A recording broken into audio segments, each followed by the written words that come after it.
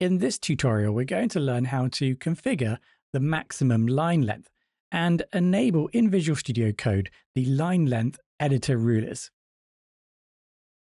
Line length refers to the number of characters or symbols on a single line of code. So a single line of code is a measure of how long a line of code is in terms of characters.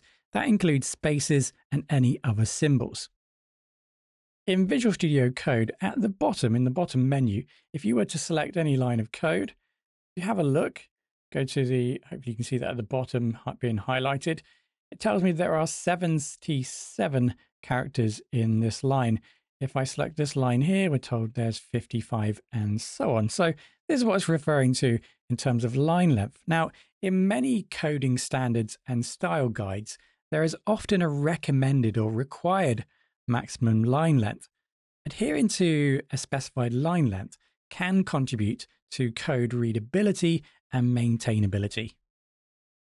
So longer lines may be harder to read on a standard display, and excessively long lines might require horizontal scrolling. So you can imagine having to read through code to try to check for errors, for example, and not only having to scroll down, but also scrolling across. That can make it challenging to view the code comfortably. Ultimately, how long you set the line length is going to be up to you or potentially your team. The PEP8 Python style guidelines provides a recommendation of limiting all lines to a maximum of 79 characters. That doesn't mean that we need to follow the 79 characters. Here, for example, in the Django framework, in the documentation, we're told to follow along with Black, and Black has a default of 88 characters. In our courses, we generally stick to 88 because that is the default maximum line length defined in Black, and we use Black throughout all of our courses.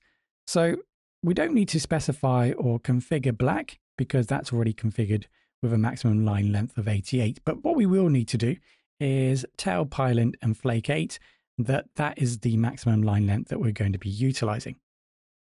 So we have throughout this mini series preparing for development been working towards creating this settings.json file at the project level. So let's go ahead and remove now the examples we created for Flake8 and Pylint.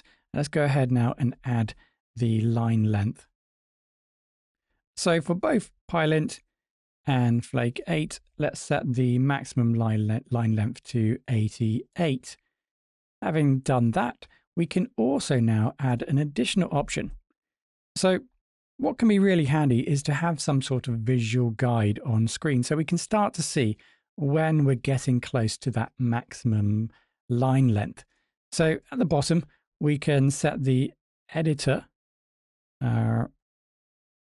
rulers, and then we'll set that to 88.